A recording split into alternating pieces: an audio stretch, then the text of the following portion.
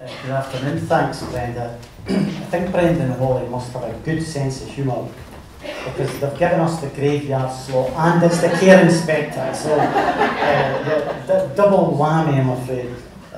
But as everybody will know, the care inspectorate since 2019 has been given a role by the Scottish Government to be the central repository for learning reviews.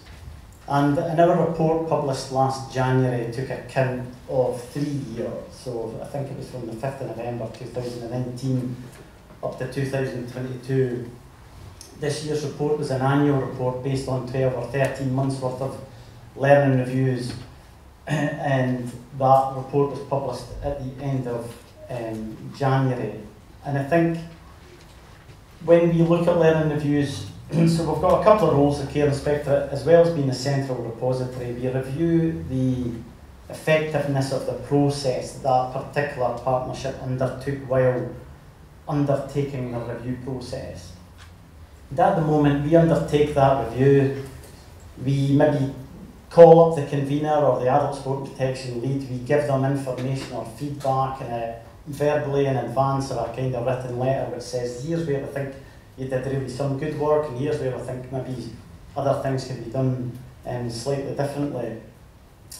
And when I was reflecting on this presentation this morning by way of an introduction, when I was thinking about the triennial review report, it was interesting to note that in terms of the evidence that we've collected and reported on in the last 2 reports, something we're in the region of just over 120 notifications. That's cases that have potentially had some significant concern relating to them. So we've had about 120 notifications from partnerships that they're intending to consider a learning review or an ICR as it was, or an SCR back in the day. We've looked at 27 cases that have proceeded to an SCR or a learning review, and we've considered 19 other reviews conducted by another process. So sometimes cases will meet the criteria for learning review, and partnerships will decide not to undertake a learning review, but they might undertake a review known as something other than a learning review. So there has been quite a lot of information that's come our way to consider as part of our published report. This year is slightly different in the respect that over the course of the year, over the course of the 13 months that were reported on, there was only 6 actual reviews that were given to us to consider, but we still had the data in relation to a number of notifications, and my colleague Winnie will go through that in a wee bit of detail for you soon. I think just to reflect on where we're at, I think it's interesting following the discussions that we had this morning. Jamie talked about the sort of convergence of adult protection with child protection, the transitions, the Mental Welfare Commission reports that we've read. And there is something, it does feel like a sort of pivotal moment in time. It does feel like the sector's at a bit of a crossroads. When we've been discussing and having focus groups with partnerships about learning reviews and the processes and the challenges and what works well, people are kind of feeling that we kind of know what we know, and the Care Inspector keep producing reports that kind of are broadly similar to last year and say the same thing and stuff. So it does feel like a bit of a seminal moment for learning reviews and for the Care Inspector in terms of how we transform from just commenting on events that have passed to thinking about how we can more support the sector to generate improvement. And so there is something for me today that I'll return to at the end by way of a request to the sector. Care Inspector are thinking about how we can make that shift, and it would be good to get people's thoughts about it or ideas about that. I have some myself as I'll share with you at the end. But that's really all I wanted to say by way of an introduction and give you some understanding of the scale and the scope of the work that we look at. I'll pass it to Winnie, who will take you through some of the kind of main themes, some of the things that have come out there, some of the commonalities that are coming out, and we're happy to take questions at the end as well. Good afternoon, everybody. As Mike said, my name is Winnie Burke, and I'm a Strategic Inspector with the Care Inspectorate. So I'm going to go through the main elements of the report, just to let you know that the report is available on our website if people haven't already seen that. As Mike has said, this report covers 13 months. It's the first of our annual reports, and we've decided that in future we are going to do annual reports. Unlike the triennial review, which had quite a bit of data to give some themes across the reviews that were received, because of the 13-month period, we don't actually have as much breadth of information as we have for the triennial review. But we felt it would still be valuable to have something published so that there's still a lot of interesting elements within that for the sector to look at. In terms of the evidence base, what produced the evidence for the report, we used three main elements. The first was the analysis of the notifications and the completed reviews received during the 13-month reporting period. We also gathered information from a survey which we sent out to all the adult protection committees or protection committees, and we also got, we had 5 focus groups which were held with national groups across Scotland, and we got a lot of valuable, very rich information actually from those focus groups. They were represented by almost all of the protection committees, and it really proved to be, for us, gave us a great understanding of the kind of experiential process of undertaking learning reviews. In terms of the notification summaries that we received 31 summaries during the period that we're reporting on. So the report focuses on those 31 notifications, as well as the 6 completed reviews.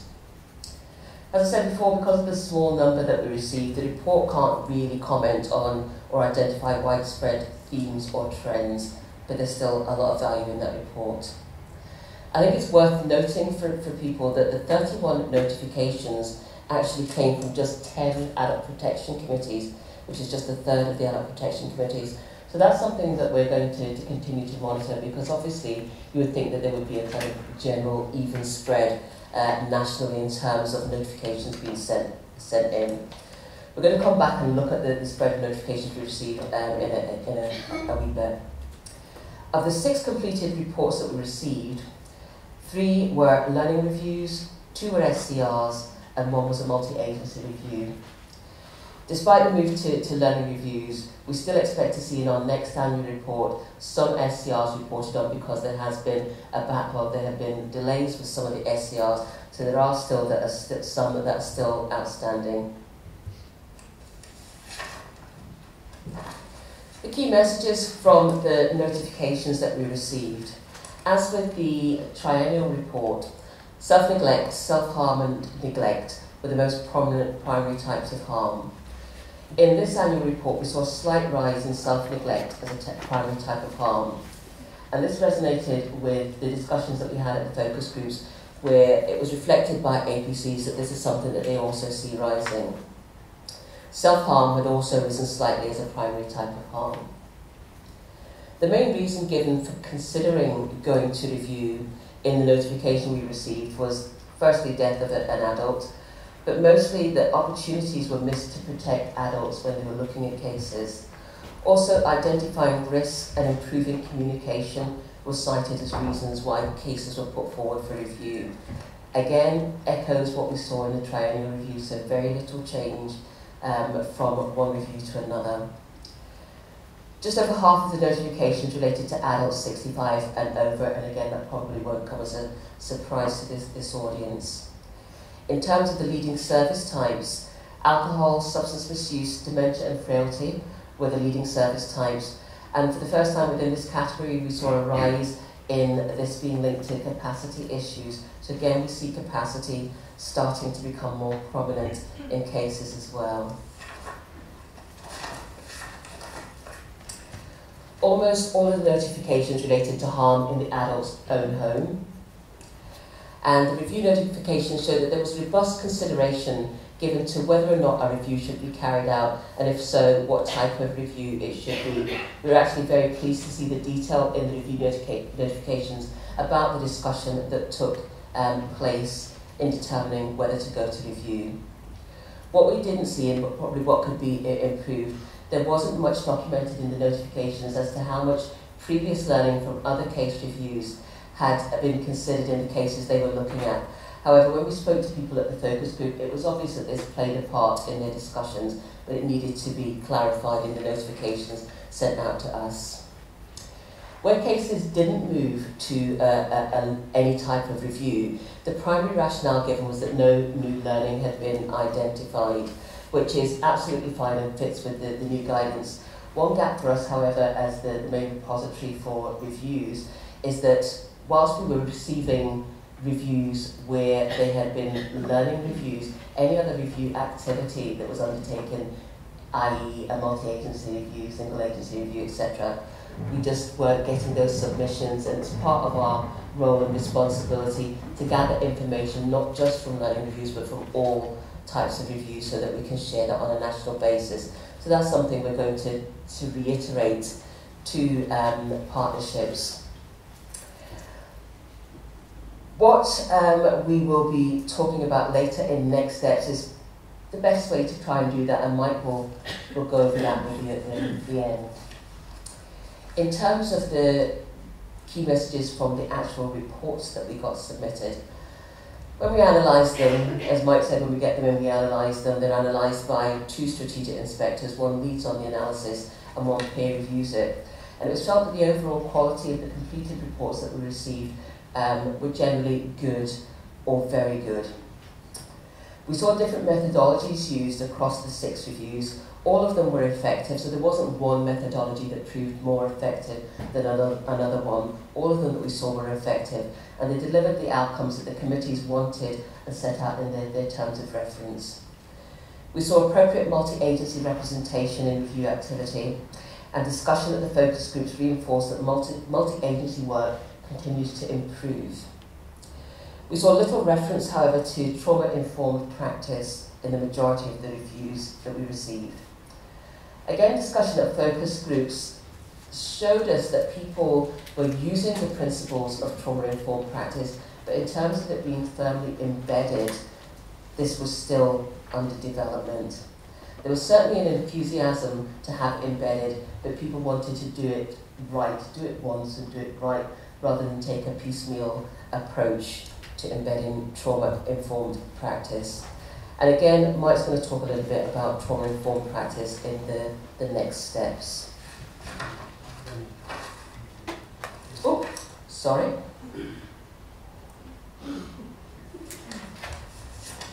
New technology. In the completed reviews that we got, 3 external reviewers were used and 3 internal reviewers were used. And we saw that as with the children's learning reviews, access to external reviewers could be difficult. There's an ongoing national discussion around the accessibility of accredited people with the skills and knowledge to undertake reviews. We also heard very clearly at the focus groups about the impact that using internal reviewers has.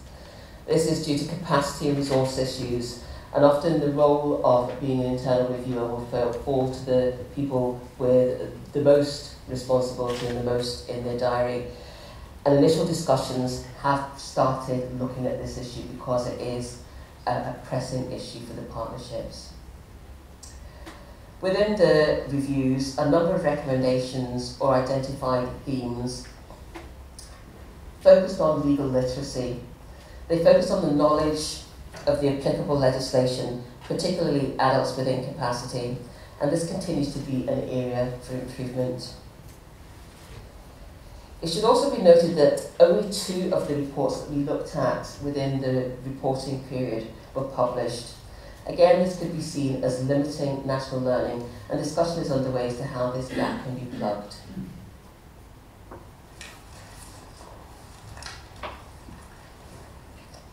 Going back to the review notifications, the primary review, as I said, was for consideration of a review was the death of an adult, and of the notification received, 9 adults had died.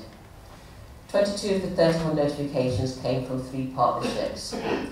1 partnership accounted for 1/3 of all the notifications that were received. So as you can see, this certainly stands out as something that we should continue to monitor. We saw in the notifications that there was proportionate decision making at notification stage, and from the focus groups that we held, we found out that it was the new guidance that supported this proportionate approach. It also explains to us why we received fewer notifications and fewer learning reviews than we thought we might get. In terms of observations on the 6 reports, most of the review reports demonstrated effective decision-making processes with very good governance arrangements supporting this. Focus group discussions reinforced that governance arrangements were robust and very supportive of the review process. As stated before, the lack of knowledge around ASP legislation, policies and procedures was evident in 3 of the reports submitted. Again, a recurring issue and one potentially worthy of national discussion. The majority of partnerships have got appropriate training and development, but it still remains a recurring problem, so it's something that has to be looked at. The focus groups also raised the importance of good legal support to the committees, particularly given the rise in the external scrutiny by legal bodies on published reviews. Good legal advice obviously strengthens the decision making in the review process. In terms of recommendations, we acknowledge that within the reviews that we receive, depending on the methodology that's used, we may not see recommendations, we may see general themes that are presented to the APC at the end of the report. However, where we did see recommendations, many of them were not smart. In discussion with focus groups, there was a feeling that there should be something that supports them in having consistency in how recommendations are reflected and recorded in review reports, and that's something that is a part of ongoing discussions. Again, with some of the recommendations we saw, some of them identified learning that was worthy of national dissemination. However, as stated before, because so few are published, this limits their impact. Where there were national recommendations in published reviews, it wasn't clear whether discussions had been had with the sector as a whole before making a national recommendation, or whether or not there had been discussion with Scottish Government before the publication came out. Impact of reviews on practice. As the care inspector, we get very little information about the impact of the reviews on practice. As Mike said, at the end of analysing a review report, we do meet with the Adult Protection Committee convener, generally the lead officer, and we take that opportunity to look at whether or not the improvement plans that have been put in place are working and whether or not they can give us some information on the impact of the review on practice. One of the things that we found out when we had our focus groups, and also something that showed very clearly through the survey results that we got back, is that whilst learning reviews are they're in their infancy at the moment, and there's no real evidence in terms of being able to measure the impact that learning reviews have had, and neither there should be at this stage. However, they felt that there should be some form of method that's available to APCs and protection committees that they can measure and evaluate the processes. As I say, it's just the beginning, and we're not looking at the moment for any data relating to impact at the moment, but there's an enthusiasm to start looking at a national way of measuring and evaluating the impact of learning reviews. We heard in the focus groups that there has been increased involvement of operational staff throughout the review process, and it came across very clearly that having operational staff involved from the very beginning of a review process right through to the end has helped embed recommendations and increase the understanding of learning reviews within the staff groups. A number of partnerships have seen the benefit of aligning their adult and child learning review guidance, and that's provided many benefits for them, including the ability to identify cross-cutting themes across the two. And again, this is something that Mike will touch on in next steps. And I shall pass you on to Mike for those next steps.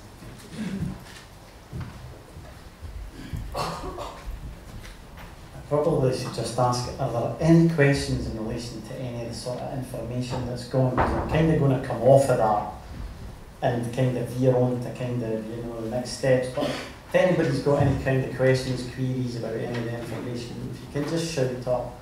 If there's not, I'll sort of crack on. I think there are, and Jamie talked about it just before the break, there are discussions among Scottish Government colleagues, policy teams, adult protection, child protection, about the similarities that are arising, become more clear now since we've started reporting on what learning reviews are finding by way of adult support protection. There are a lot of similarities in relation to what we are finding with our children's colleagues, and I guess at the same time that we were beginning to recognise that in the Care Inspectorate, I think the Scottish Government were beginning to see it in our reports, the sector were beginning to feel it and begin to reflect that to us in some of the focus groups that Winnie and Brenda attended and organised with the sector. As I said right at the start, it does feel like everybody's kind of saying, you know, there's a potential maybe need to kind of review, have a broad look at the commonalities across the two, child protection, where we could maybe make systems more efficient, where we could maybe join them up, and where we can maybe kind of do joint work to address issues similar across the two sectors. So I guess those discussions, when I was thinking, or when we were thinking about the next steps, taking account of all that, as I said, it's kind of just about us encouraging discussions across the sector. And our view was that there were a number of kind of organisations across the sector that were considering this, thinking about this, beginning to identify it. There were early discussions between the Child Protection Learning Review Liaison Group and the adult support protection sector that we were involved in and stuff. So just in terms of next steps, we felt that it was important that those conversations translated into a plan that should be visible for the sector, so that people working in adult support protection could see, when they were thinking about learning reviews and a way forward, what the joint issues were, what the Scottish Government, what the Care Inspector, what people were planning to do by way of an approach at joining the two sectors up. And just in terms of kind of setting out the scope, setting out what that would include, setting out timescales, setting out leads for particular bits of work, we felt that it was important that those conversations translated into something meaningful, a plan that people like the people here gathered in this room could see and take account of and kind of hold us to account in terms of progress and stuff. So it was important for us when we were thinking about learning reviews that those conversations translated into a plan. So hence, that was one of our kind of three next steps that we reached when we were thinking about what had to be done on the back of our report, or what some of the more important things were. The other thing, I guess, when he touched on sort of some of the trauma-informed work, and we know that that's an emerging key area of practice in adult support protection. We know that everybody's cited on it, we know that there's a push on it, and our kind of recommendation by way of learning reviews takes account of a few things, I guess, and gently sort of pushes us, keeps us going in that general direction of having trauma-informed organisations. When we read the reviews, when I touched on it, while we see staff that we speak to say we welcome learning reviews because ICRs and SCRs were scary. They focused on deficits, they focused on risks, they focused on why didn't you do that. And as you know, if you're a social worker and somebody on your caseload dies or comes to significant harm, we know that that's not just traumatic for the service, for the adult who's died, or the family and the friends of that person. We know that's traumatic for staff. And we know that that's traumatic for organisations, and that it's felt all the way up and down the spine of an organisation.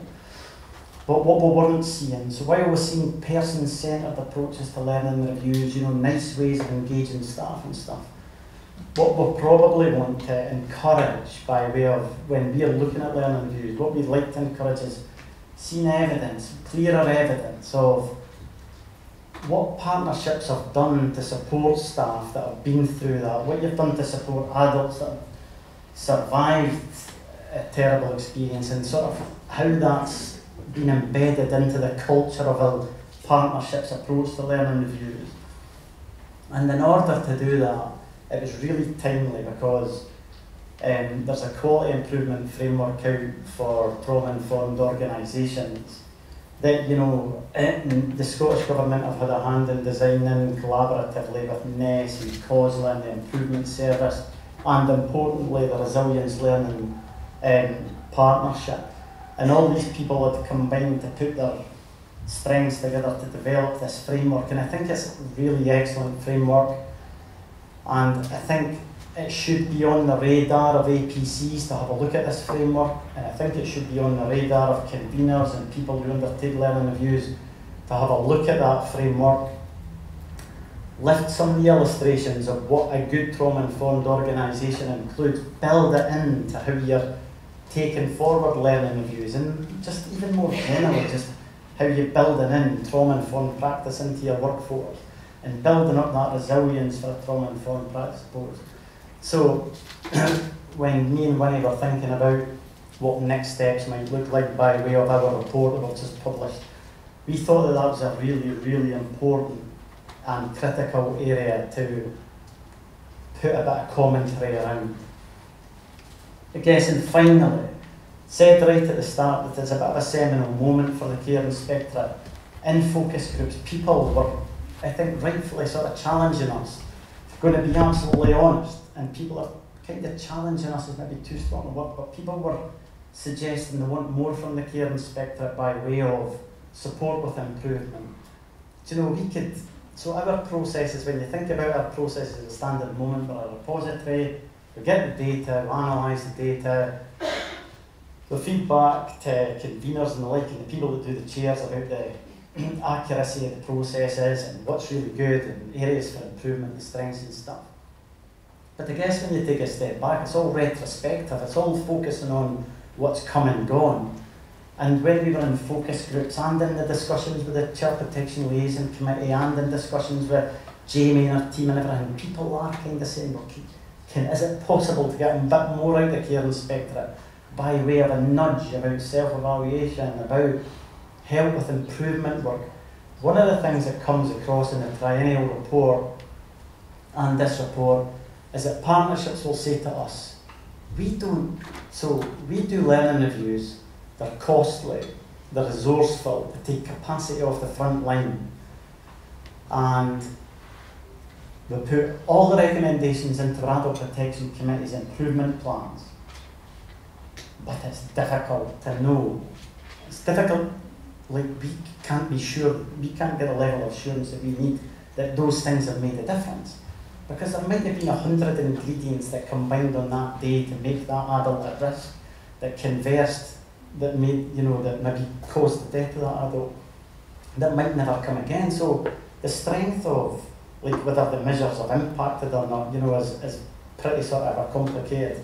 So I think if I can just kind of take a step back from the learning review and just, I'll reflect a bit of work that we're planning to do with adult support protection sector and say, I'm wondering, this is the beginning, early thinking for me, but I'm beginning to think that some of this might apply to how we go forward with learning review. You maybe know, or you might not know, that we are currently working with the National Implementation Group to co-design or to work together to design the quality improvement framework for adult support protection. And that will, is a self-evaluation model, and that's a model that will demonstrate good practice and is based on EFQM, and is a model that you can use if you're striving for excellence across partnerships. So we're working to develop that QUIF. We are about to put invites out to every partnership in Scotland to come and join us, either in Dundee, Glasgow or Edinburgh, and you'll get invites soon. Because we are interested, when we're designing the QUIF, a quality improvement framework is based on illustrations of what good looks like, what good practice looks like. So that's not the Care Inspectorate's interpretation of good practice. It should be ours, because we've done national inspections and we kind of know what good practice is. But it's also about engaging you guys and saying, have we got this right? Is the language right? Is the theme right? Is the kind of emphasis right? Does it feel right? So we're about to embark on that process, and that will help us to kind of design this quality improvement framework. And then on the back of that, when we're engaging with you on the days, we're going to ask partnerships to volunteer to test that out so we will lift the areas in that QIF relating to early intervention, prevention, trauma-informed practice, and we are looking for about 6 partnerships to say, come and test that out with us.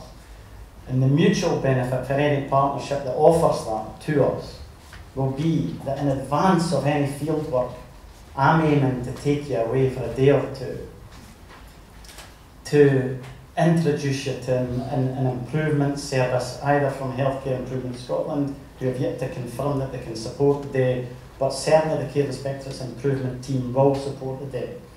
And we will go through the QIF, and we will talk about improvement methodology, we will talk about how it relates to the QIF, how you might set measures to accurately determine whether the measures that you put in place have any impact and stuff. And then, so we'll do that jointly, and we'll go out and do the supported self-evaluation jointly. When I think about that as an approach, it's kind of like, you know, that could end up being really good bit of work, or it could maybe it's maybe just not quite where it needs to be, but I'm hopeful, and it's probably not been done before. But I feel in my heart of hearts that it's the right way, because people have a perception about the Care Inspectorate. It's all about scrutiny, This begins to kind of draw on a commitment towards improvement, and it chimes with learning reviews. And if there's anything in that approach that works or that is good, that quality improvement framework, there's no reason why when somebody who's chairing a learning review is thinking about the recommendations that apply to health, the recommendations that apply to social work or the police or other organisations, there's no reason why that quality improvement framework at the end of the day can't be used as a tool, as a template to begin to measure the success or otherwise of those recommendations that partnerships apply.